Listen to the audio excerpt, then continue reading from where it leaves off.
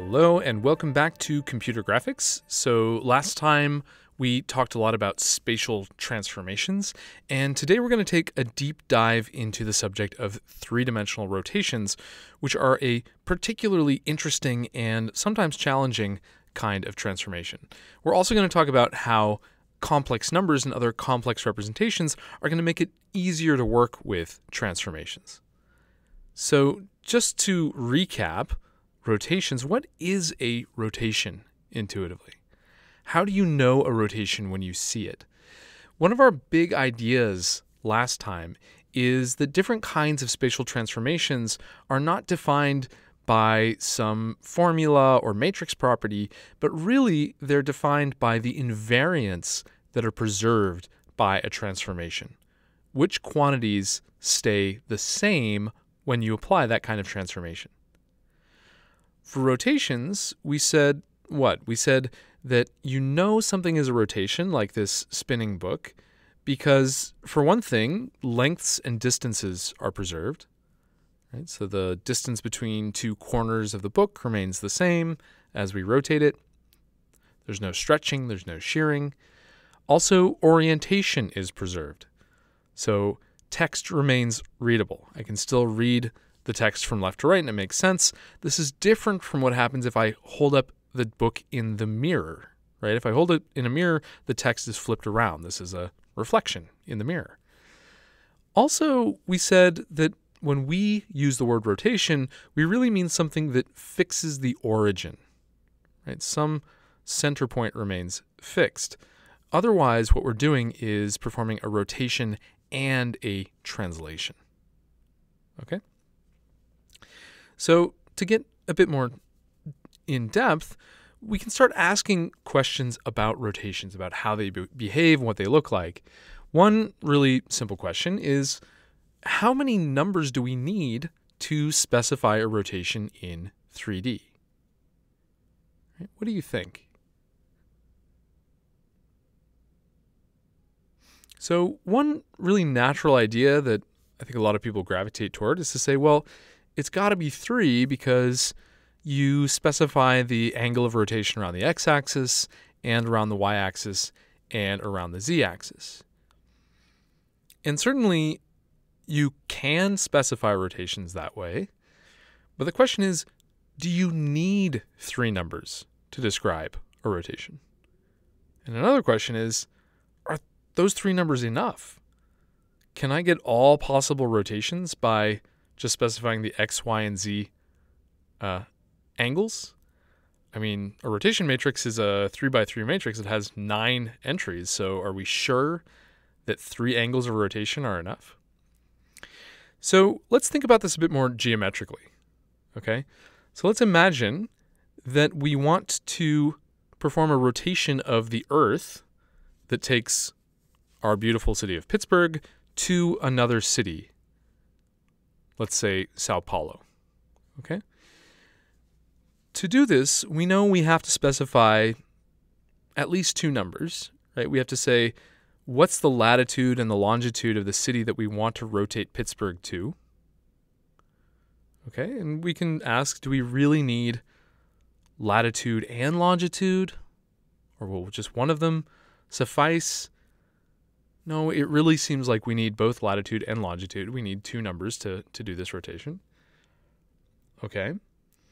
But another important question is that the only rotation that will take Pittsburgh to Sao Paulo? In other words, are 2 numbers enough? It kind of seems like that, right? If I want to rotate one point on the globe, Pittsburgh, to any other point on the globe, right now it feels like maybe I can get away with just 2 numbers, latitude and longitude. Do you buy it? Or are there other rotations we're missing that we're not really describing, or are we even describing a rotation? So an important thing to realize is that when we do this operation of rotating one point to another, we have an additional motion we can do. Once we've rotated Pittsburgh to Sao Paulo, we can pick another angle of rotation that keeps that new city, Sao Paulo, fixed as we rotate the globe. Right? Hence, we must have 3 degrees of freedom. We have 2 degrees of freedom to take any point on the sphere to any other, and for any such motion, we have a whole family of rotations, a third number we can specify. Okay, that's one way of looking at it. There are other ways to get your hands on the dimension of the rotations.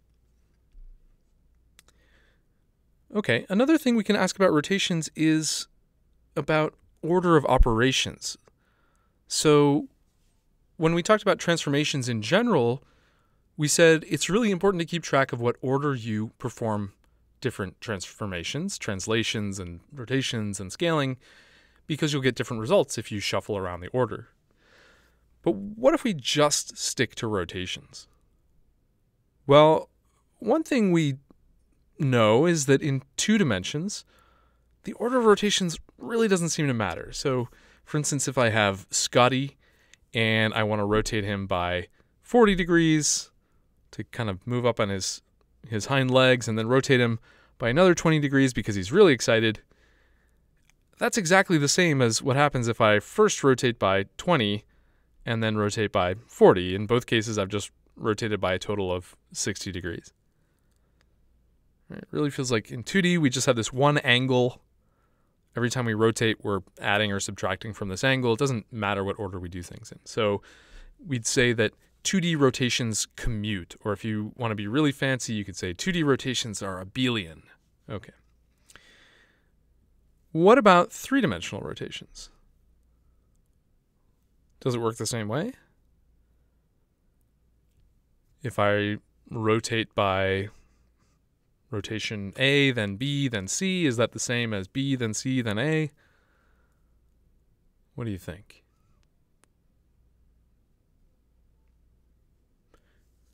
Well, the good news about rotations is we live in a world where we can do 3D rotations. If you want to figure out how they behave, you can just try it out at home. Start rotating things and see how they behave. So here's a good little exercise. If you're at home and you can grab a water bottle, then what we're going to do is associate a coordinate system with this water bottle. So put the water bottle down on your desk, and we're going to say that the vertical direction pointing up toward the ceiling is the y direction, and 2 other orthogonal directions are x and z. Maybe z is the direction pointing straight toward you, x is the direction pointing to your right. Okay, and so I would encourage you to open up the water bottle, drink most of it, just so we're not spilling water all over the place, and then perform the following sequence of rotations. So first, rotate it by 90 degrees around the y direction. Okay, so you should see it's still kind of pointing up on your desk. Then 90 degrees around the z direction. Okay, so it should be pointing now along the x-axis. And finally, 90 degrees around the x-axis. So now you shouldn't be really doing much to the water bottle, just rotating it around its axis, rolling it around its axis. Okay, now let's do it another way. Okay, so put it back to the original configuration. Rotate it around the z-axis first. Okay, we're just doing the same rotations in a different order. Rotate around the z-axis first. Now it's going to be pointing along the x-axis. Now rotate 90 degrees around the y-axis, so maybe it's pointing toward you now. And finally, rotate 90 degrees around the x-axis. And if you've done this right, what you should find is that you just spilled water all over your desk or all over the floor. Because in 3D, rotations really do not commute. Same rotations, different order, different result. Okay? And the best proof is to really just physically do it.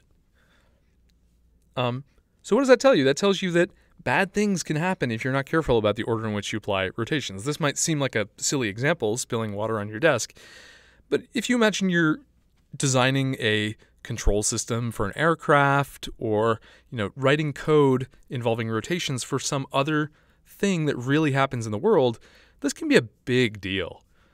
You can get things very, very wrong and cause a lot of trouble just by putting your rotations out of order. Okay, so good to be aware of. All right. So let's come back to this question of representation. We started out by saying transformations are fundamentally defined by their invariance, but when it comes to really computing with transformations, we'd like some concrete representation. Okay, so let's recall and review how we get a rotation matrix in 2D. Okay, so don't just regurgitate the formula. Maybe you remember what that little matrix looks like. But let's think again about how we get that matrix. So let's imagine I have a function which for now I'll just call S of theta. S of theta takes as input an angle theta, and as output gives me the point xy on the circle that I get by going counterclockwise around the circle by theta, starting at the x-axis, starting at E1. Okay? For the moment, I don't care at all about how you express S of theta. I don't want you to give me some closed form expression for S of theta. Just conceptually, it rotates E1 an angle theta. Okay? So, question. What is E1 rotated by theta? See, I'm testing you here. All I want you to say is E1 rotated by theta is S of theta. It gives us a new vector E1 tilde. Okay?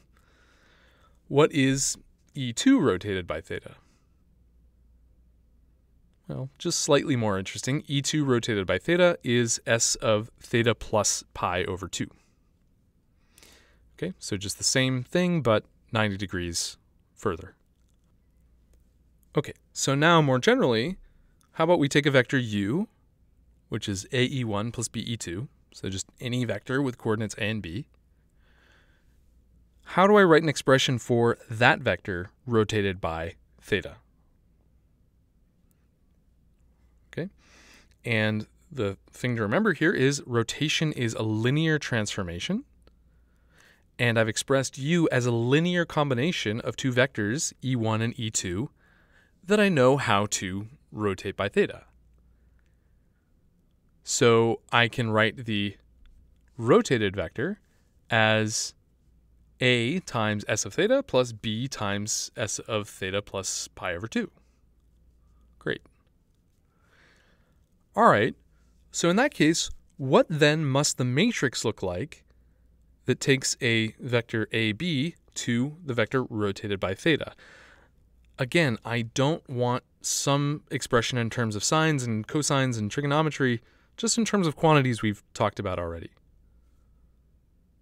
Okay, so I know that the columns of the matrix must be equal to S of theta and S of theta plus 2 because the columns are telling me what happened to the basis vectors E1 and E2. Okay. Now, finally, I can go ahead and write out the matrix in terms of sines and cosines. So I can say, what is the point distance theta along the circle? It's cosine theta, sine theta. That's the definition of cosine and sine. Likewise for S of theta plus pi over 2. And if I like, I can apply a little simplification and notice that cosine of theta plus pi over 2 is the same as minus sine of theta, and sine of theta plus pi over 2 is the same as cosine of theta. Okay? So we get the same usual rotation matrix, but we just remember for a moment, where did this matrix come from? Okay. So given that setup, we can ask, how do you think we express rotations in 3D? Well, one idea is we know how to do rotations in 2D already. So why don't we just simply apply rotations around the three axes, x, y, and z? And this is a very, very common starting point for thinking about 3D rotations. This is a scheme called Euler angles. What are the good things about Euler angles? Here they are. The good things about Euler angles are they're really, really conceptually easy to understand. That's it. That's basically the only good thing about Euler angles.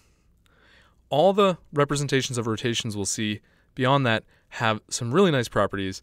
I can't think of one good thing to say about Euler angles apart from the fact that they're simple to think about. What are some complicated things about Euler angles, or some troublesome things? Well, one is a phenomenon called gimbal lock. Okay, so the way gimbal lock works is you're going along, you're rotating your object happily with your Euler angles, you're adjusting theta x, theta y, and theta z, and then you reach a moment where everything locks up, meaning you change the value of theta y and nothing happens, or you change the value of theta z and nothing happens, and you think, what the heck? Is my code broken? What's going on? Well, actually, gimbal lock has to do with the fundamental way we've parameterized the rotations by these three Euler angles. Okay? So when you're using Euler angles, you might reach a configuration where there is no way to actually rotate around one of the three axes. Why is that true? Can we really see why that happens? Well, let's recall what the rotation matrices look like for the three axes. And here they are. We have a rotation around x, around y, around z. And so a general rotation that involves these three different angles is obtained by multiplying these three matrices together. And okay, there it is. You get this big mess of a formula. I mean, already we see one drawback of Euler angles, which is to write out the general expression for rotation. It's super complicated. Certainly not something I'm going to memorize, right? Hard to understand what's going to happen here. But let's consider a very special case where theta y is pi over 2, so we've rotated by a quarter turn around the y-axis. So in this case, cosine of theta y is 0 and sine of theta y is 1. That's nice because it means we can simplify the entries of our matrix a bit. Okay, so here we go. Some of them dropped out because we multiplied by 0. We get this simpler matrix. Interesting. Okay, so if we simplify the matrix from the previous slide a bit further, we get a matrix like this. It's just got kind of identity row and column in the top and the right. And then it's got this interesting expression in the bottom left 2x2 block. It looks pretty familiar. Question, what do you think this matrix does? Just by inspecting these entries and thinking about other little transformation matrices, what do you think this matrix does?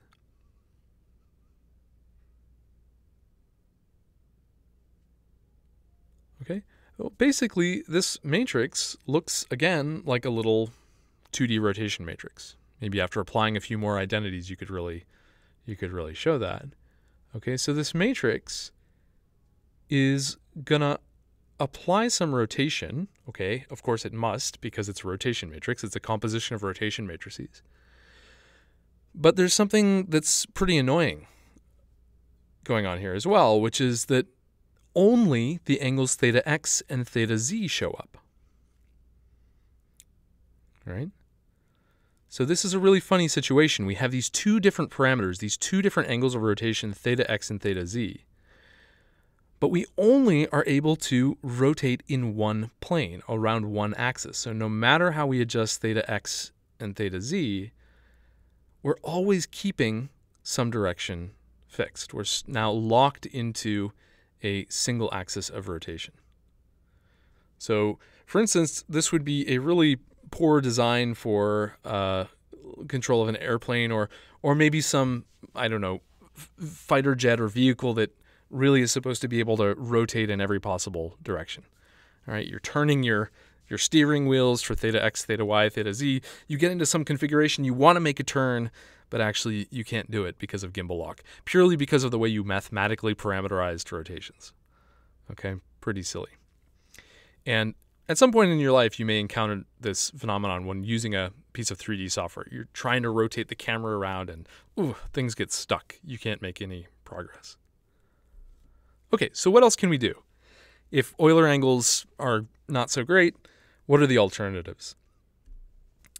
Well, there is a general expression for a matrix that performs a rotation around a given axis u by an angle theta. So there you go. If you have the three components, ux, uy, uz, and the angle theta, there you have it. You have this matrix. You just memorize it. You plug it into your code, and that'll give you the rotation you want. Okay, so probably you're not going to memorize that, and we'll see a much easier way later on to construct this matrix. But before getting there, we need to go back down a dimension and talk a little bit about complex representations of rotation. So you might have encountered complex numbers before. Today, we're going to motivate complex numbers from a geometric point of view, right? We want to use complex numbers not because we're doing algebra, but because they're going to be a really nice way to encode geometric transformations in 2 dimensions. Okay. After this kind of sinks in and you start working with complex numbers a bit, I think you'll find that they are a really nice way to think about transformations, but also to write them up in code. They make debugging a bit easier. Really, really nice if you can get over the fact that they involve the word complex. They also have some very mild computational benefits. Sometimes they might reduce the amount of computation or bandwidth you're using. And in general, fluency with complex analysis can lead to some pretty deep or novel solutions to graphics problems. So for instance, in surface parameterization and texture mapping, complex analysis plays a pretty big role. Okay, so again, once this is really sunk in, I hope you'll think that, like I do, there's really never a great reason to just use 2D vectors instead of complex numbers. Complex numbers are kind of a strictly better replacement for ordinary 2D vectors. Okay. All right. So as we start here, I really, really want you to not think of these numbers as complex. They're not special entities that are weird and different. They're just ordinary 2-dimensional vectors, and we happen to be defining additional operations on these vectors, just like we define the dot product and the cross product. Right? When we start with 2D vectors in the plane, and then I tell you about how to take a dot product and how to take a cross product, it doesn't seem like anything deep has happened. We've just added some operations to our list of operations, and that's exactly what we're going to do with complex numbers. In particular, I think the thing that really scares people away from complex numbers is that the first time they're ever introduced to them, they hear a story like this. They hear somebody get up in front of the class and say, okay, class, today we're going to talk about complex numbers, and to begin with, we're going to define I as the square root of -1. And at this point, I think most people's minds just go blank. What the heck could this possibly mean? A number whose square is -1. This is complete and utter nonsense. I want you to completely forget this idea about I being the square root of -1. This is just going to mess with your brain. And more importantly, it completely obscures the fact that the imaginary unit and complex numbers have a very, very simple and very, very intuitive geometric meaning. Okay? So let's start over again. Wipe your memory of any time in your life when you heard about the square root of -1, and let me introduce to you for the very first time the imaginary unit. Okay? The imaginary unit is just another name for a quarter turn in the counterclockwise direction. So for instance, if I start with this vector, which I'll give the name 1, and I multiply it by I, then I'm going to get, well, a 90-degree rotation in the counterclockwise direction. Okay, so I get a vector that I'll call I. Hey, why not? Because I times 1 is I. Okay, now if I apply I again, what do you think happens? Okay, nothing different, really. I said the imaginary unit's a quarter turn, so it rotates again, and I get a new vector. And because I got that vector by multiplying I by I, hey, I'll call that new vector I squared. And just by inspecting the picture, what I notice about this new vector I squared is that it points in the opposite direction from the vector 1. So I could say that I squared is equal to -1. That's interesting. What does that relationship remind you of?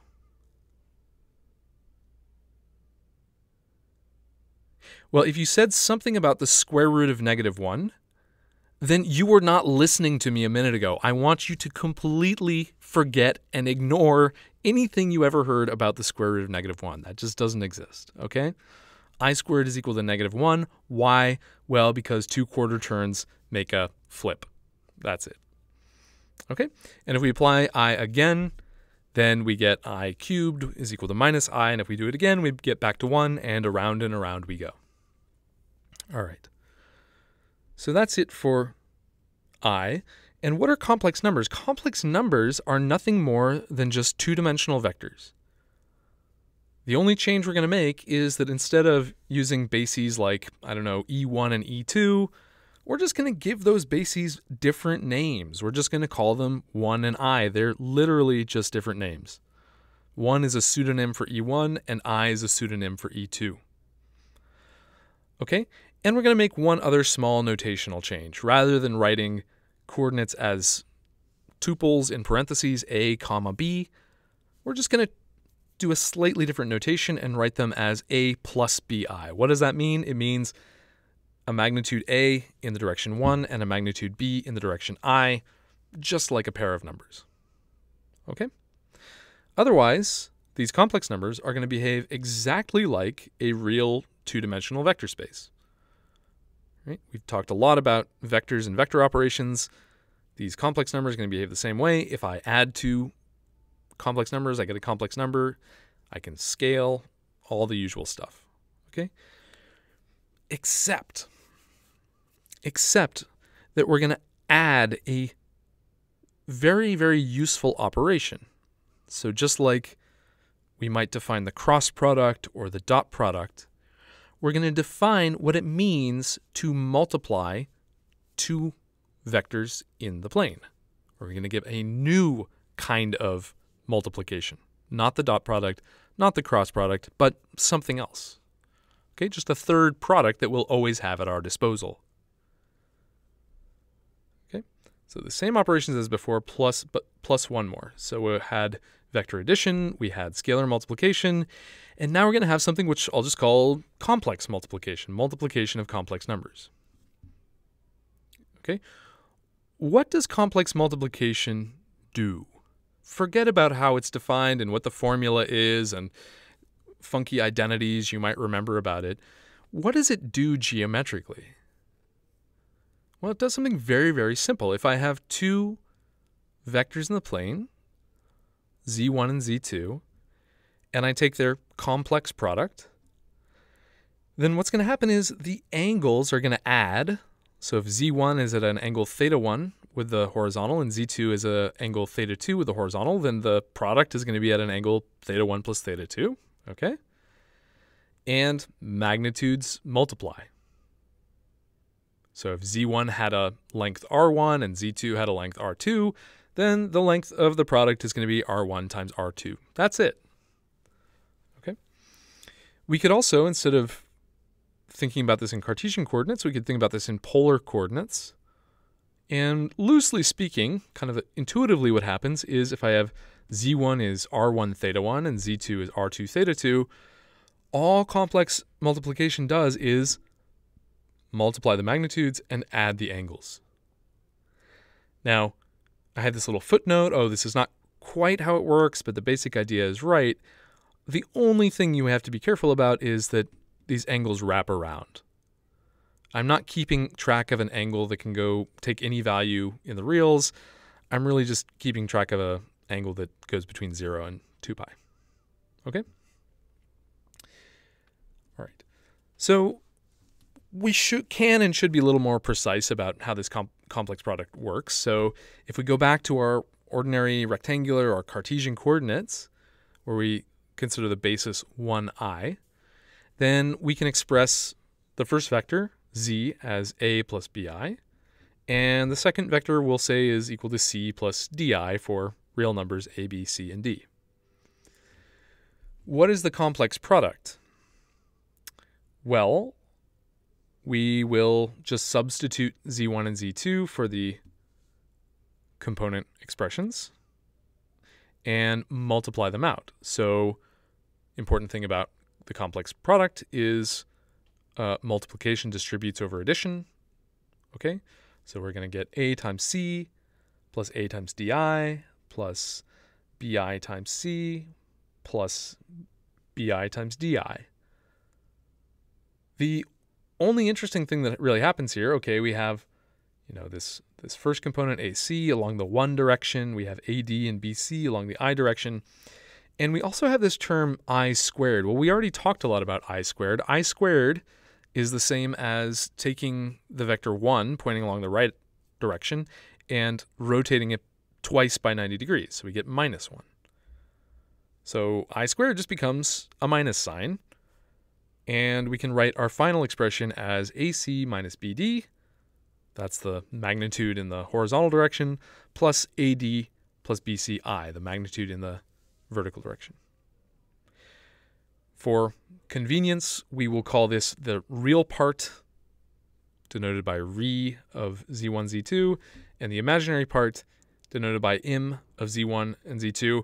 But importantly, these are just names. There's nothing more real about the real part than the imaginary part. There's nothing imaginary about the imaginary part. It's a number, and it describes how far that vector points in the vertical direction. Okay? These are just some funky names, which for historical reasons are called the real and the imaginary part. All right. By the way, we used a lot of little rules here. Can you justify this geometrically? Can you motivate this geometrically? Why we'd want to do this? Does this product in particular, does this product agree with the geometric description from the last slide? Okay. Well, let's look at this again in polar form. So perhaps the most beautiful identity in math, and I absolutely won't try to explain why this is true, but most beautiful identity in math is, according to some people, e to the I pi plus 1 equals 0. Why do people think this identity is so nice? Well, it involves a bunch of fundamental constants, e, pi, I, 1, 0, and nothing else. And it relates them all in one unified equation. Ah, beautiful. Actually, this formula is a specialization of what I would say is a slightly more useful formula, which is Euler's formula. So Euler's formula, because it's named after this funny-looking guy, Euler. By the way, this is pronounced Euler, not Euler, which says that e to the I theta equals cosine theta plus I sine theta. Now, to make sense of either of these equations, we have to understand what would it mean to do complex exponentiation and what does it mean to raise a vector. We don't want to think about this and we don't need to think about this. The way we're going to think about e to the I theta is it's just a function that takes theta to a point on the unit circle. In fact, e to the I theta is just our function s of theta that we were talking about before. Okay? So from now on, through the rest of your life, whenever you see e to the I theta, don't think about exponentials, don't think about some power series. You can just think about this as, please give me the point on the circle theta away from the x-axis. We can also use this formula to implement the complex product. So if instead of writing our vectors z1 and z2 in Cartesian coordinates, we now write them in, well, sort of polar coordinates, right? We can write z1 as a magnitude a times e to the I theta, which is really just a direction. It's a point on the circle. Likewise, we can write z2 as a magnitude b times e to the I phi, which is, again, just a point on the circle. It's a really, really nice notation, right? It boils down a vector into its two basic components, the direction and the magnitude. It also makes it really easy to talk about the product because we can say z1 times z2 is, well, we just follow the ordinary rules for exponentiation. So we multiply the leading factors a and b, and we add the exponents theta and phi. Okay. How is this any different from our earlier expression that we wrote just in ordinary polar coordinates, r theta? Basically, the exponent takes care of the fact that angles wrap around. That's it. And how can you see that that's true? Well, just look at Euler's formula above. If I add theta and phi and they go beyond 2 pi and I plug them into cosine and sine, right, I get things wrapping around exactly as they should. Okay. So let's do a little bit of a comparison. Let's compare 2D rotations using complex numbers with 2D rotations using matrices.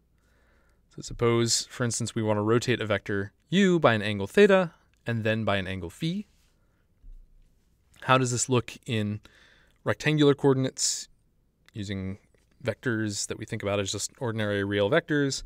Okay, well, we take our vector u, which is equal to xy, and we build a matrix A, which is the rotation matrix for theta. We build a matrix B, which is the rotation matrix for phi.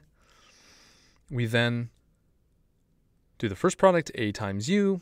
Doesn't look so bad, but now we do B times A times U, and oof, this expression starts to get pretty long and complicated. But maybe after some trigonometry, if we remember our trig identities, if we're lucky, we can simplify this down to something that looks not horrible. Okay. But still kind of painful. If we now want to do further manipulations to this, we want to differentiate it or do other things, we got a lot of terms to deal with. Let's look instead at the complex or polar form. So we express our vector u as r e to the I alpha for some angle alpha and norm r. And we construct a unit complex number, a equals e to the I theta. That's going to represent a rotation by theta. We construct another unit complex number, b equal to e to the I phi, which is going to give us a rotation by phi. And how do we get the composite rotation? Well, we just do a times b times u. We follow the ordinary rules for exponentiation, so we multiply all the leading factors together. That's really just r times 1 is r. And we add together the angles, alpha plus theta plus phi. Okay, this was easier to do on pen and paper. It's somehow easier conceptually. There's no trig identities involved. It's a much more compact expression. If I wanted to take derivatives of this expression now with respect to alpha or theta or phi or r, seems pretty straightforward, right? So it may seem like we're splitting hairs over something pretty small, but this is a really pervasive theme in graphics, right? Sure, there are often many equivalent representations. There's nothing I can do with complex numbers that I can't do with 2x2 matrices, right?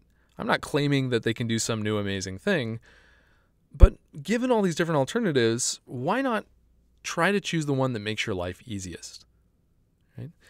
That leads to the expressions that are easiest to read off the page, that leads to the code that's simplest to write, that leads to the derivatives that are easiest to take, okay? There may be other situations where matrices are more useful than complex numbers. That's absolutely the case. The point is to be able to identify at any given moment which representation should you use, which representation is going to really help you simplify and solve the problem at hand. Okay? So let's talk now about how to take this idea of complex representations and go up a dimension and talk about three-dimensional rotations. Okay? So quaternions are a very interesting object. The short story is they're kind of like complex numbers, but for 3D rotations. Now, the reason they're a bit complicated to understand is that there's a pretty weird situation. In 2D, we could do 2D rotations involving complex numbers that have just two components. in 3D, it turns out we cannot do three-dimensional rotations using objects that have three components.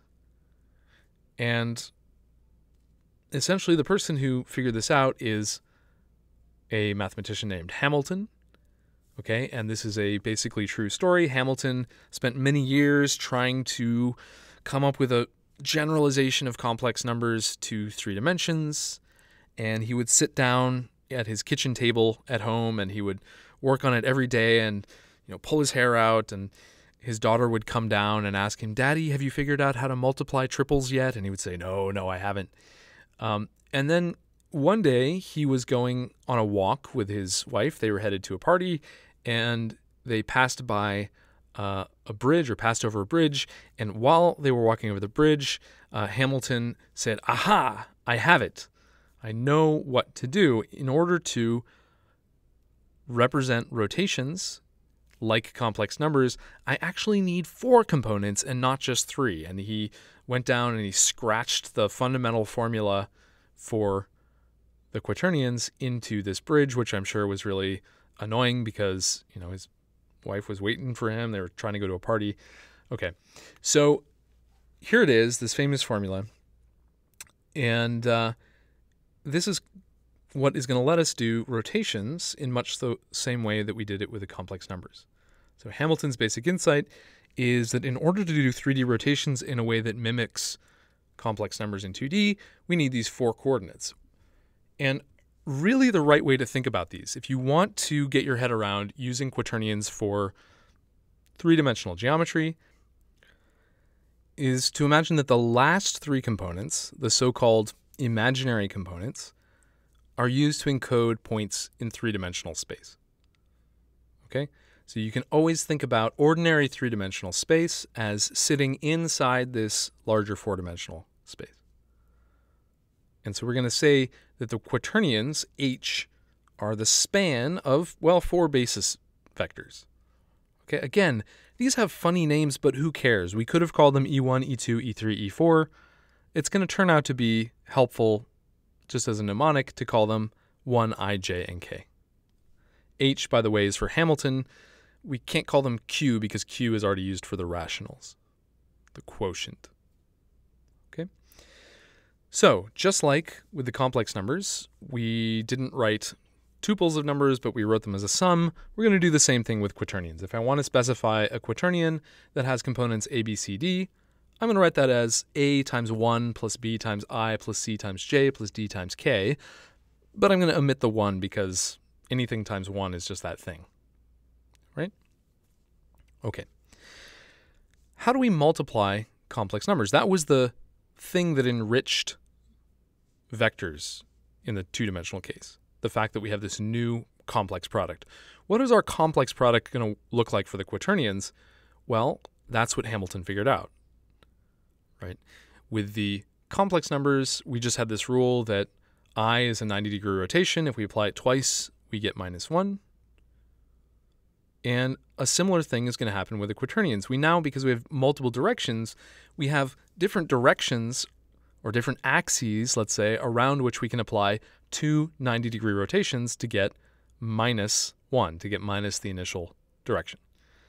So we have this rule, I squared is equal to -1, J squared is equal to -1, K squared is equal to -1, and then the interesting part, I times J times K is also going to give us back this -1 direction.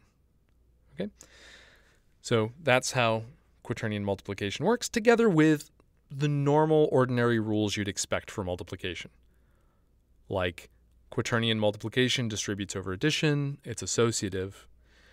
But one very, very important thing that's different about quaternions is that multiplication is no longer commutative.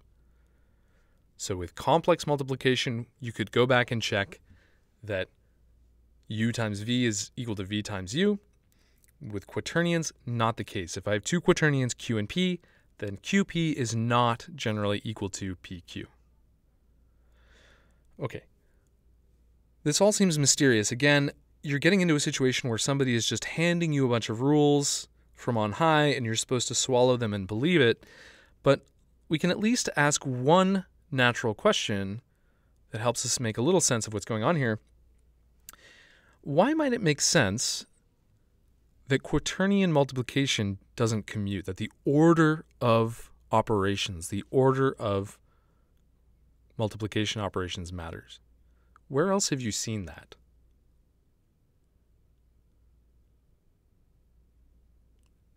Well, this is also what happened when you spilled water all over your desk. When we looked at performing rotations in different orders, you got different results. Rotations are not commutative. And so if the whole point is that quaternions are supposed to represent rotations, boy, they had better not be commutative either, right? So it's really natural that this happens. Okay, so let's look at this a little more carefully, a little more formally. What is the quaternion product? How can we write this? Well, one way is, as we did with complex numbers, to write it out in components.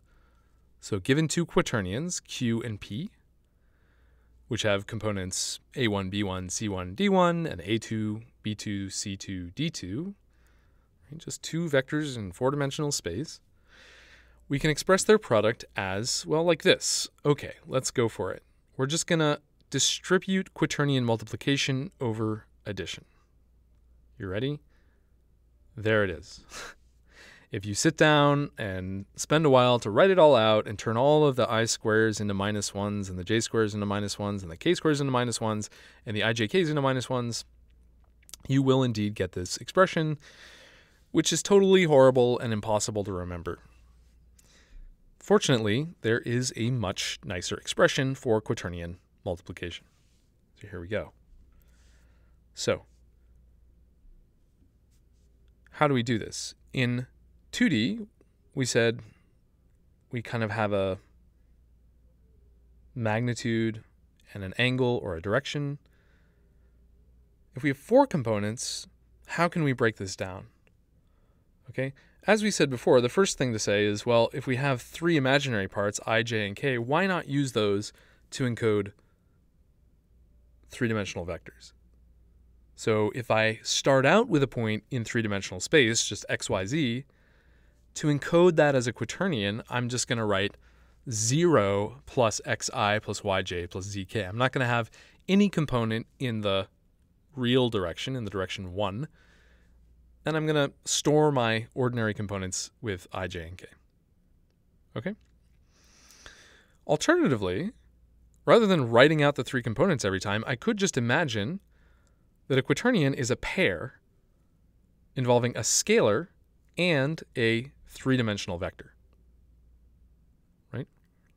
So a scalar and a three-dimensional vector together make a quaternion. That's nice because now a quaternion product can be written in a very nice simple form, or at least simpler than what we had before. So if I have a quaternion that has a real part A and an imaginary part U, which is a three-dimensional vector, and another one, B, V, then that crazy product that I wrote on the previous slide can be written in this more compact form. I can just say it turns into A times B minus U dot V. Then that gives me a scalar, right? The first component of the quaternion always has to be a scalar. And then in the second slot, I have A times V, a vector, plus B times U, another vector, plus U cross V, which is another vector. Okay, interesting. And for vectors in R3, this gets even simpler. So if A is 0 and B is 0, basically if these quaternions just came from vectors in R3, then we can eliminate all the terms involving A and B, and we're left with just U times V. The quaternion product of U and V is U cross V minus U dot V. It's a vector minus a scalar, meaning the vector slot is U cross V and the scalar slot is minus U dot V. That's pretty cool. So what that means is that the quaternion product actually includes or subsumes both the dot product and the cross product. What that also means is, at this point, you can totally forget anything about things being imaginary and complex and real and all this bizarre language, and just imagine that you have added a method to your vector class that says, oh, I'd like to multiply two vectors u and v, and it spits out a number, the dot product, and a vector, the cross product. There's nothing deeper going on. Okay? So how do we use quaternions to express three-dimensional transformations? Right? This is kind of the biggest reason they're coming up in graphics. We'll see, they come up in some other ways, but usually if you hear a graphics person talking about quaternions, it's because they want to deal with rotations. Okay? So how do we do this? Well, consider a vector x from R3, a vector that just has these three imaginary components, and a unit quaternion Q, meaning a quaternion where the four components A, B, C, D have norm 1. Okay? Then we can express a rotation as Q bar XQ. What does that little bar mean? Well, it means the same thing that it means for complex numbers. For a complex number a plus bi, if I do bar, so if I say z is a plus bi and I write z bar, then I'm going to get a minus bi. By the way, what kind of transformation is that? Right, I've negated one of the coordinates, so it sounds like it's a reflection. Okay. Likewise here, q bar means I keep the real component as is, and I negate the three imaginary components. Another kind of reflection. Okay, so it turns out you can sit down and show that q bar xq is always going to represent or express some rotation of the vector x around some axis by some angle. Okay, well, it's natural to ask which axis and which angle. Okay, so before we talked about, okay, I have an axis and an angle, and I want to rotate by that angle around that axis so I can build this big crazy matrix. Here's a different way to do it. So given an axis u and an angle theta, the quaternion q representing rotation around the axis u by the angle theta is nothing more than q is equal to cosine theta over 2 plus sine theta over 2 times the axis u. Okay. Really easy to construct that quaternion, right? I plug in theta and u. Much easier to remember and manipulate than this matrix. So again, if you're trying to really work something out, analyze something, take derivatives, you've just made your life a whole lot easier. Maybe the real reason why people in graphics got excited about quaternions is that they make it really easy to interpolate rotations. So we talked in our last lecture about how to interpolate rotations by doing a polar decomposition and then interpolating between the different components of that polar decomposition, but we saw that something wasn't quite right? If you remember, the rotation that we got by doing that didn't go at uniform speed. We did this kind of funky projection of a linear interpolation onto the rotations. So we can do a slightly better job, or actually kind of a perfect job, with the quaternion. So suppose we want to smoothly interpolate between two rotations, let's say two orientations of an airplane. Interpolating Euler angles certainly gives you weird and strange looking paths. We didn't look at any pictures of that, but if you just do linear interpolation of theta x, theta y, and theta z, you'll get some crazy looking interpolation. I suggest you try it out at some point.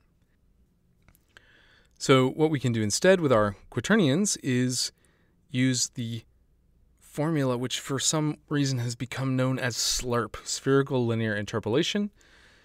And what do? Well, you want to interpolate between two rotations encoded by unit quaternions q0 and q1, so that at a time t equals 0, it looks like q0. At a time t equals 1, it looks like q1.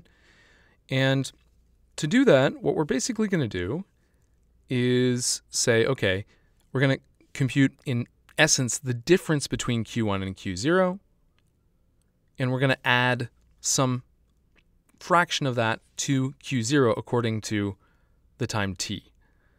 Now, in reality, we're not going to do this with sums and differences, but we're going to do this with quotients and powers. Okay? So we're going to say what is the rotation that takes us from Q0 to Q1? Okay, that's going to look like Q0 inverse Q1. What is the inverse for a quaternion? Well, if you know the inverse for a complex number, it's the same thing. You conjugate and then divide by the squared norm. Then we raise this to the power t. What does it mean to raise a quaternion to a power? It looks almost just like the Euler's formula that we saw before. Okay, and then finally multiply by Q0. And if you do this, you'll get nice, smooth interpolation, kind of the interpolation between the two poses that wiggles the least as you rotate from one to the other. Okay, so that's a very basic use of quaternions. What else are complex numbers and hypercomplex numbers, meaning quaternions and other generalizations, useful for in computer graphics? Well, one that they show up over and over and over again is generating coordinates for texture maps. So if you have a curved surface and you want to map a image onto it, a texture or a pattern, what you need to do is find some way of laying it out and of flattening it out in the plane. And it turns out that complex numbers are very natural language for talking about this process, because often when you're doing this flattening, you don't want things to get distorted in a nasty way. You'd like things like, okay, if I have two right angles on my pattern, on my texture, those should also show up as right angles on my curved surface. So complex numbers are the natural language for talking about these kinds of conformal texture maps. This idea of conformal geometry, of preserving angles but allowing scales to change, is also very naturally tuned to human perception. If you get closer to or further away from something, generally what you'll see happens is something like a similarity transform. Right? Things get bigger, they might rotate, but angles between things are roughly the same. Okay, so a lot of good reasons to use complex numbers in graphics. Here's a beautiful, not particularly useful, but absolutely beautiful example is fractals, deterministic fractals, which we'll talk a little bit more about. And the classic version of this is to use complex numbers. You iterate some process on a complex number to determine, is that initial point in the plane inside or outside the fractal set? And you can do the same thing with quaternions. So at each point in space, you iterate on your quaternion to decide, is it inside or outside this fractal? And you get these beautiful and interesting shapes with complexity at every scale. Okay, so you'll see this a bit later in class. Beyond the representations we've talked about today, so today we really focused on the complex viewpoint on rotations, but there are many others. And if you really get into computer graphics and working with rotations a lot, it's really helpful to understand the many different viewpoints on rotations and other kinds of transformations. One that we won't cover today, because it takes a while to really get into, is the perspective of Lie algebras and Lie groups. And this is somehow very similar in spirit to the idea of an axis angle representation, but with some very nice features. So it has a lot of the same nice features as quaternions. For instance, you just specify the axis and angle, there's no gimbal lock, everything's kind of non-singular and behaves nicely. Something that is different from quaternions is it lets you encode very large angles much larger than 2 pi. And it's also an extremely useful representation if you want to do things like take averages of rotations or do statistics on rotations. So let's say I've taken a measurement of some object and I have some noise. I have several different candidates for what its rotation look like. What does it even mean to talk about the mean rotation? Okay. In terms of the mechanics of this Lie algebra, Lie group representation, the very short story is you have something called the exponential map that takes you from basically an axis angle rotation to a rotation matrix. And you have an inverse operation called the logarithmic map that takes you from a rotation matrix to its axis angle form. And these operations are actually kind of unavoidable if you want to work with rotations. Even when working with quaternions, you'll eventually, somewhere in your code, realize you have to do a matrix logarithm to get this to work. Okay. So, in summary, you hopefully get the feeling that rotations are surprisingly complicated once we go from 2D to 3D. 2D is pretty trivial, 3D is extremely rich. And today we looked at rotations from one viewpoint, the complex viewpoint, and talked about how working with these representations can simplify expressions, can make your life easier, can give you better interpolation, all sorts of nice things. In general, there are many possible representations you could use for rotations. There are Euler angles that we talked about, axis angle, quaternions, and then things that we haven't even gotten into yet. Lie groups and Lie algebras, geometric algebra, all sorts of interesting stuff. The most important thing is to acknowledge that there is no right or best way to work with rotations or honestly anything else. People can get really, really religious about this and tell you, the quaternions are useless, or, you should definitely learn geometric algebra and forget about the rest. The answer is you want to know about all of them. The more you know, the more you'll be able to do, the more viewpoints you have, the more people you'll be able to talk to. Plus, all this stuff is super cool and really fun to learn about. So dive in and find out more. So next time we will talk about perspective and texture mapping, which is kind of the next chapter in our saga of the rasterization pipeline.